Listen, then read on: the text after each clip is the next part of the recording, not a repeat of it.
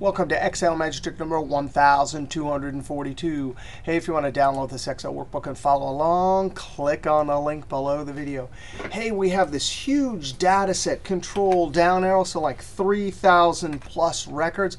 All sorts of different countries, all sorts of different measurements. So for Afghanistan, we have all sorts of different measurements. And then we have from 1970 all the way to 2013. That's a lot of data. But we only want these countries, and those are listed in a cell separated by commas. We only want the years 2000 to 2010. And we only want the gross domestic product number for each one of those desired countries. Now, actually, if you go over to the sheet notes, Mr. Excel and I did our dual number 174, and we looked at advanced filter and power query for solving this exact problem. But I want to come over here and show you text to columns, match function, and just straight filter. Now, the first thing is, if I were to filter this, I could put a filter here and check each one of the individual items. But that's way too many. I don't want to do that. So I want to break this comma-separated list out into separate cells. So I'm going to use data. And then over here, text to columns, or the keyboard Alt-A-E, delimited by a comma. So when I say comma right here, I can already see there's some trouble. There's a space. Now, I could do space, but that won't work, because out here there are some countries that have a space, and it would break those two words apart. So I'm actually going to have to do this in two steps. Comma, and when I click Finish, boom, instantly I have those broken out into cells. Now I'm going to get rid of the extra spaces by using my favorite haircut function, trim. Now, actually, when I Control-Enter and copy this over, trim will actually remove all spaces except for single spaces between text. So that's exactly what we want. Now, I'm going to insert 1, 2, 3 columns, because I want to eventually extract and put the data below this data set. So I'm going to insert. And then I'm going to copy. Notice there's the trim function there. Control-Shift, right arrow, Control-C. And now I'm going to arrow just to jump over here. And I want to jump down to the bottom, set Control-Down arrow. And then somewhere off to the side, like right here, I'm not going to paste or transpose. I'm going to go up to Home and up to the Paste Special. Or I can use Control-Alt-V to open up Paste Special. And what I want is I want to transpose it because it was horizontal and I need it vertical. But I also want to say Values Only. Click OK. There is my list. I'm going to type countries, Control-B to add some bold, Control-Home to jump to cell A1.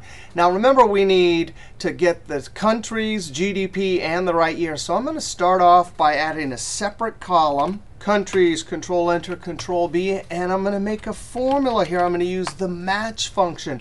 Match function can look something up. I want to look up that country name, comma, lookup array.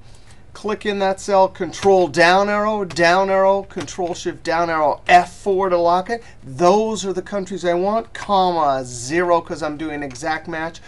Close parentheses, Control-Enter. Now, double-click and send it down. That gives me the relative position of whatever the country is in the list. So Argentina is the first item in that list down here. F2, I want to see a true when there's an actual number. So I say is number. Is number will return true when there's a number and false when there's not. Now I can populate this edited formula all the way down with Control and Enter. Now I'm going to turn on the filter feature, Control-Shift-L. Now the filter will only work on this column and this column. These other columns will have to do something else. I'm going to start here, come up, unselect all, and select gross domestic product only.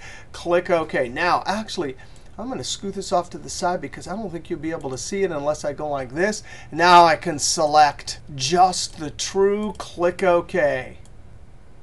The data set is almost there, Control-Down arrow, so we have just a few records here, the exact number of countries we want. Highlight the columns. I'm actually going to delete everything all the way over to 1999. Right-click, delete. And then I don't want the last three columns, highlight Q to S, right click and delete, and boom, almost done. Control asterisk to highlight everything, Control C to copy just the visible records. Now I'm going to come down here and insert a new sheet and write in cell A1, Control V to paste. I'm coming down to the Smart tag, pointing to keep source column widths. Now I don't need C and A columns, so I'm going to click on C and then hold Control and click on A, right click, delete. I still need to, and I'm going to use Control and Roll to zoom out a little bit. And I'd like to highlight and display the numbers inside differently. I want to show them in millions. So Control 1, and we're going to come down to Custom. And look at that. There's the number formatting to show the full numbers with commas. But if you come to the end and type a comma, watch what happens to the display. It's as if we divided by 1,000. If I type another comma, it's as if we divided by 1,000,000. Now the underlying number is still in the cell over here. It's just displayed in millions.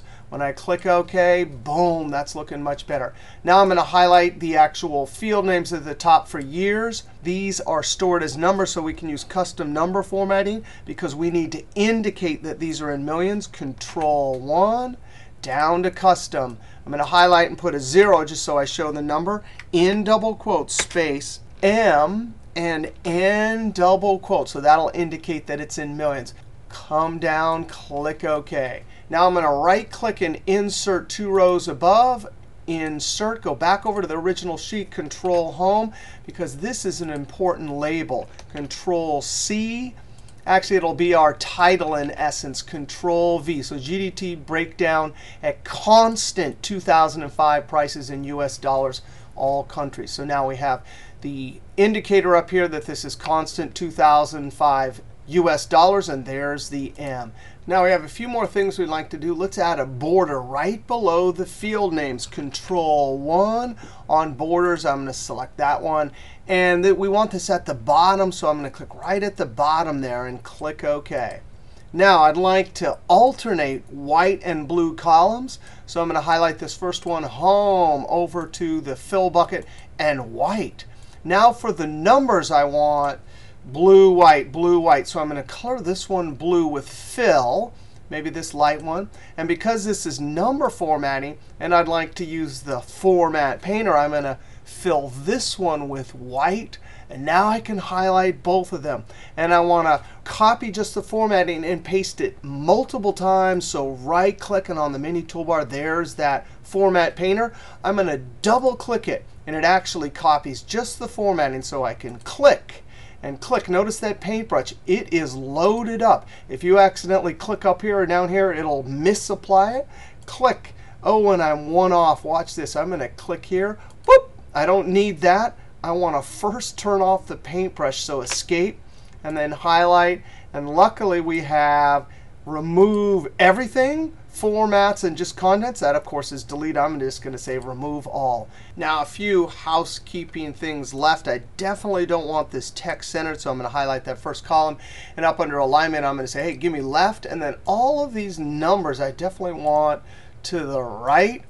And now, if we Control P to see how this would print out, it's going to print out real messy across many pages. Escape, page layout, and up to the dialog box. Right there, the dialog launcher, or Alt-PSP. I'm simply going to say landscape, fit to one page. Now, this might not work. I might have to come back and fix this. Margins, let's say horizontally. Header and footer. You know, I like this one a lot, but we only have one page. If you had more, you could use that. I'm going to come over to custom footer, and I can put whatever I want. I'm going to click in the middle and put sheet name. Now, our sheet name down here is probably not a very good sheet name, but if we change it down here, that will update. Click OK, click OK, Control P. That preview is not telling us the truth. That will print out OK. So I'm going to click Escape. Wow, that was amazing. We went from a huge data set on the sheet, 1242, did text to columns, trim, match, and some filtering, dumped it here, and then did some formatting. All right, we'll see you next trick.